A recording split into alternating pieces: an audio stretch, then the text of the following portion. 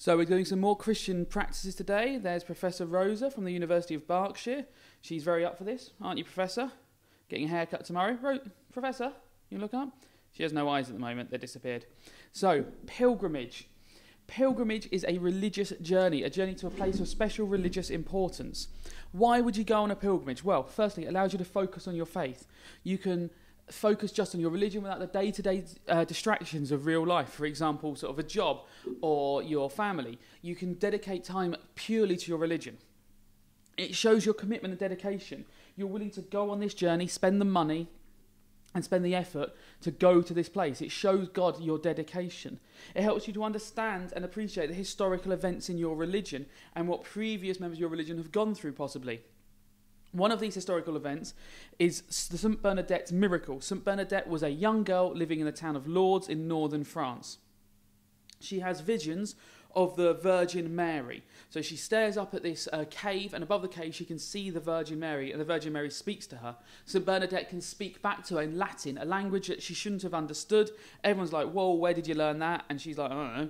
So eventually she is told to dig in the ground, and she finds a source of water. That water is considered now to be holy water. Okay? The water there is said to have these powers. The powers that most people attribute to it is that it's meant to heal you. So lots of sick people go to this place in order to be healed. They'll go with various illnesses. Not all of them are expecting a miracle, but they think their faith and the waters themselves will help them to be healed in many occasions. There are miracles attributed to the waters there. Whether they're real or not is a matter of debate. The other place of pilgrimage that we can talk about in the exam is Iona. Iona is in Scotland. It's an island off the coast of Scotland, discovered by this guy, St. Columba, okay, or just Columba. You can call him either of them. Not Columbus, Columba.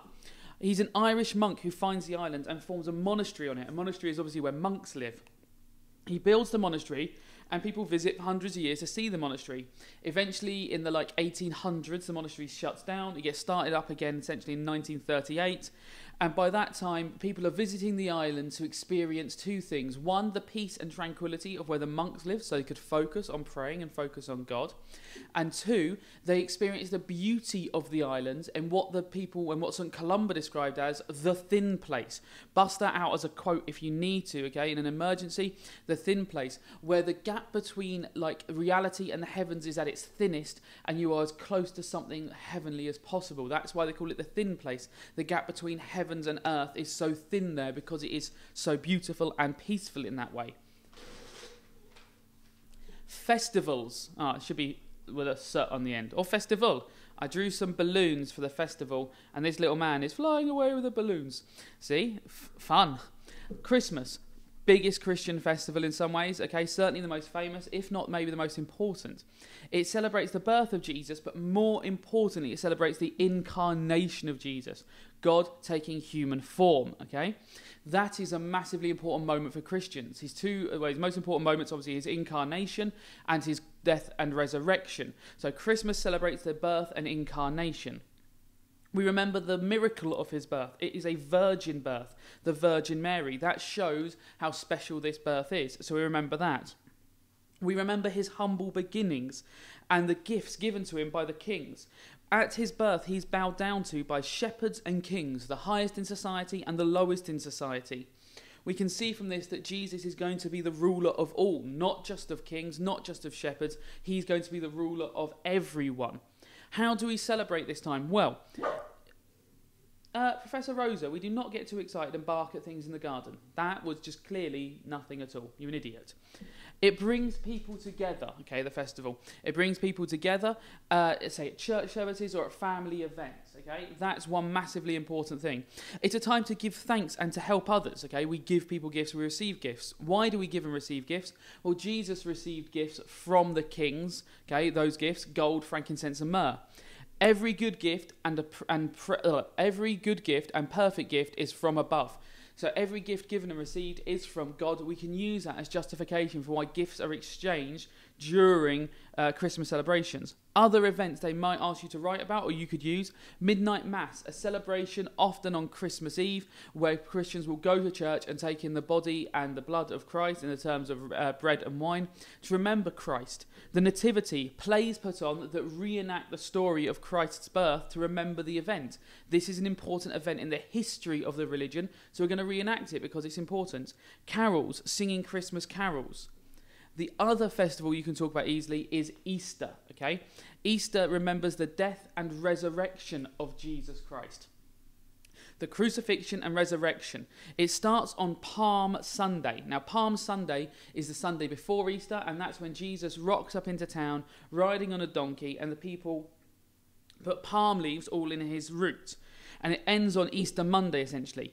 So in between that, you've got Maundy Thursday, Good Friday, and Easter Sunday. Maundy Thursday is the day of the Last Supper. Good Friday is the day that he dies.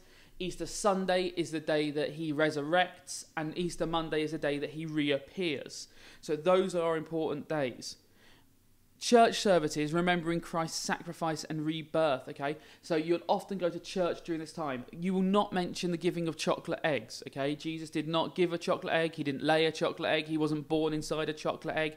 No mention of chocolate eggs. You don't even need to go into that thing that we tell primary school kids that, oh, the egg represents the stone that was rolled over the tomb. Focus on the ideas of his death and rebirth, and you can focus on these events. On the Thursday, which is obviously the Maundy Thursday, which is when he was having his last supper, you can go and do Mass or Eucharist. You can go and have the bread and wine at church to remember that Jesus Christ had his last meal on this day.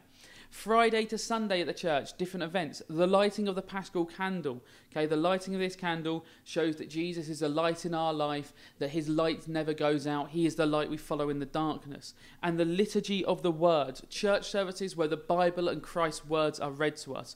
It's a time, firstly, of mourning for Jesus' death. We are sad that he died. However, we are happy that he has been resurrected and we celebrate his resurrection. Think of a number. Okay, I'm thinking of a number. What is the role of the church? Oh, you can't see that. What is the role of the church? Well, the role of the church is the church needs to work to help others, okay? Charity, support groups, food banks, all things you can talk about. Support groups can be stuff like Alcoholics Anonymous, Drugs Anonymous, mother and toddler groups that run at the church, often for free, to help the community. Charity is obviously any form of charity run through the church. Food banks. Food made available for people in poverty. We'll talk more about poverty later.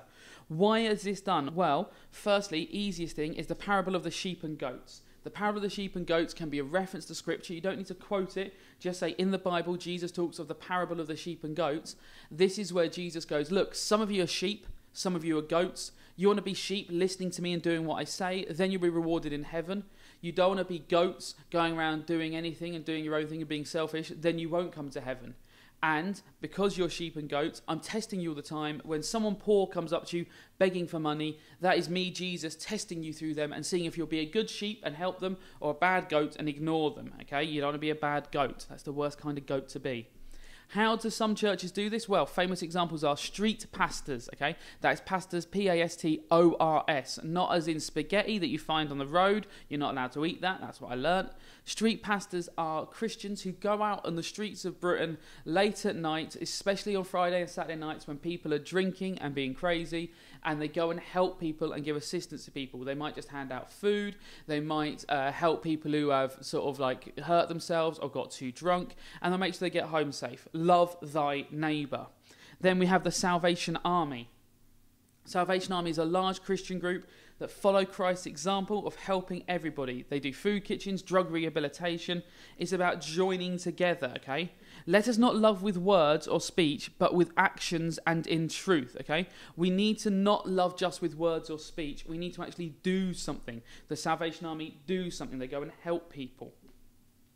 If you needed to criticise it for a 12-mark question, you could criticise the fact that the Salvation Army do try and spread the message. There is a pressure to convert to Christianity. Just in fact, I didn't think about 12-mark questions for pilgrimages.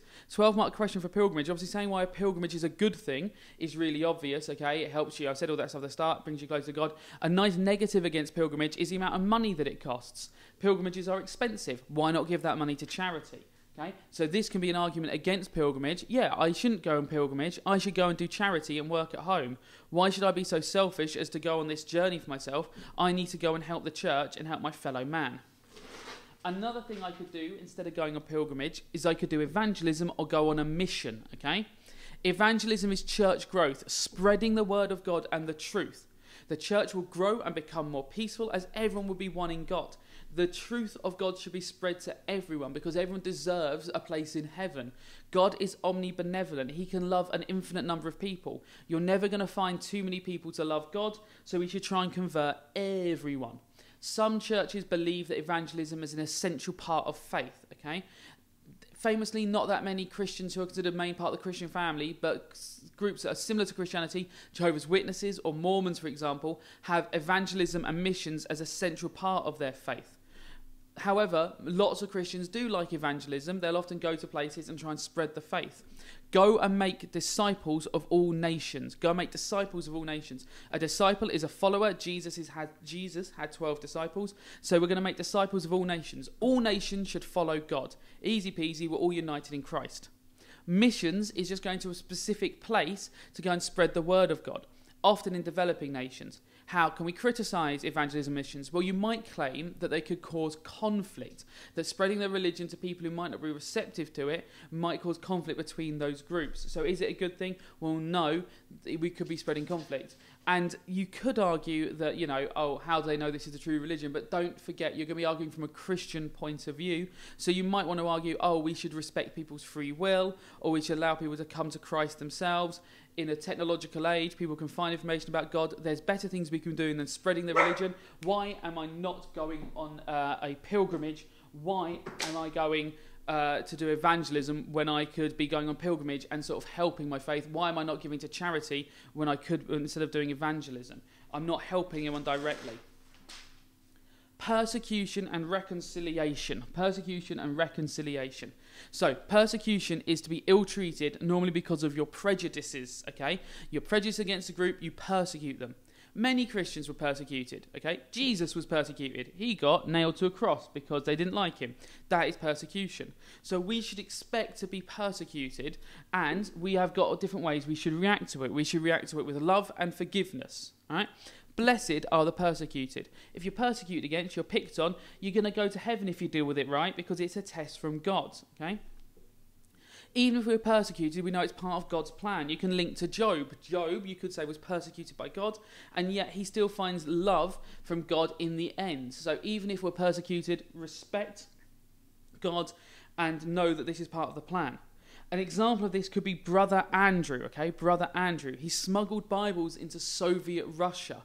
He's an example of someone who was persecuted, he was attacked, he was punished, and he still smuggled the Bibles in, snuck himself in to try and convert people. You could use him for evangelism as well, really. Brother Andrew is useful like that. So he's an evangelist who spreads his faith, but he's willing to put up with persecution to do it. Blessed are the persecuted.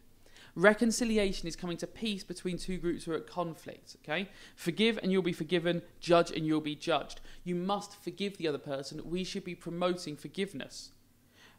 Jesus' death was God's reconciliation with us, so we must try and reenact that reconciliation with others who have fallen out, whether it is us or whether it's other groups. A big famous example is Corrie Meela, all one word, Corrymela. It's Christians in Ireland, in this village or town, I don't know quite how you describe it, who live together in this community, saying that it doesn't matter what sort of Christian you are, when you're in this place, we all live together in peace. It's trying to suggest that coming together in peace is the most important thing. It shouldn't matter that you're different types of Christian who are fighting in Ireland and Northern Ireland. We should find reconciliation in God's love. Poverty and charity. Why? Why should we care about poverty and charity? Well, we are all God's children, so we need to look after each other. And the story of the sheep and the goats again. We know that we're being tested to look after the poor. Blessed are the poor. I mean, that is in there, okay? Sell all you have and give to the poor. We should be doing everything we can to help those who are in need. Okay, 3 groups they could ask about technically because they are on the spec. Cathod, the Catholic... that word is meant to be agency, but it clearly says agents. Agency. Agency. Oh, I don't know where the green pen... Oh, there's the green pen. Literally was next to it. Agency. agency for overseas development. They go around the world helping people. Christian Aid, Christian charity that helps all people no matter what faith they are. We're all God's children. Tear Fund, a UK-based charity for helping poverty and disaster relief. If there's been an earthquake, expect Tear Fund to want to turn up for it. Choose which one you want to write about in your exam. I would go Christian Aid, because I think it's the easiest name to remember because it has the word Christian in it. They're all doing a similar thing, which is helping everyone no matter what, because we are all God's children. We are meant to love one another. Bang, love thy neighbour. Easy, it's our favourite quote. Why? Well, we sell all we can and give to the poor, so we could give to these charities. Saving our fellow man is always good. God wants us to save each other. This can be considered a good deed. Arguments against charity and poverty, difficult, because obviously these things are good, but you could say at a real stretch that maybe poverty is not our problem, it's not our fault. We should focus on our own souls and not the souls of others. Poverty is often caused by government's action, so why are they not dealing with it? But as a whole point of view, poverty and charity is normally a difficult one to argue against. Just try and argue things are as important, like having a personal relationship with God through prayer, or worshipping God at church as we are told to do these things, or converting the world to Christianity so the world is a fairer place through evangelism. Okay? Oh, was it the number? Well, what number was I thinking of?